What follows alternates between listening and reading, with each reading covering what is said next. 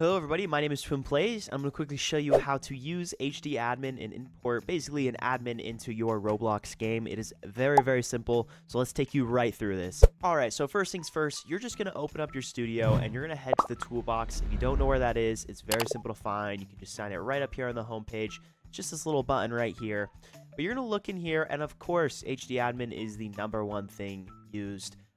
So basically, you're going to click this button, and it's going to basically prompt this for you. It's going to say HD admin includes 2 scripts. You know, you don't need it. Don't worry about this. I actually recommend keeping this unchecked because sometimes you might import a part that might have a script in it, and you may not know that. So just make sure to let that be. Hit OK. Now, you have an HD admin. This is the little thumbnail part. You don't need to worry about this.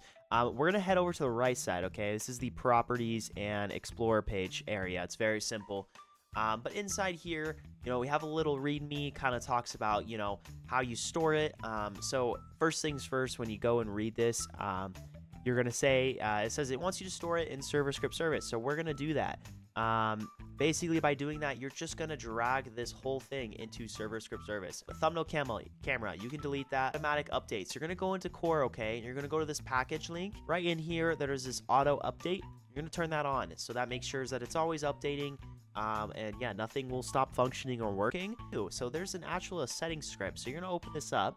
Right here, as you can tell, we have the little numbers right here. So let's say you wanted to add someone. My username, for example, this isn't my display name, but this is my username. You would just add, you know, TwinPlayz dev, just like that. Something very simple to do.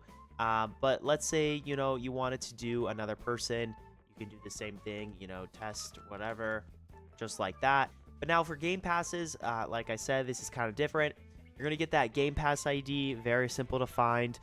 It's just that little link with the numbers. And this is where you're going to have the game pass IDs. There is also groups.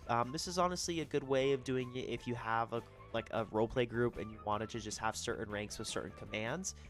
You would just basically put your group ID right here.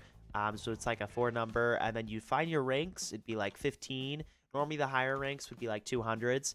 And yeah, you just give them admin or such, and it'd go from there. That's all you do. You just put that in server script service, and it should be ready for you, and you don't need to worry about anything else. I hope you enjoyed this little simple tutorial, and I will catch you guys in the next video. Make sure to hit that subscribe button.